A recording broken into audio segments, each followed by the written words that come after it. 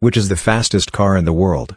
You might be thinking of Bugatti Chiron, Tesla Roadster, Lamborghini Aventador or Mercedes-AMG, but it's actually none of these.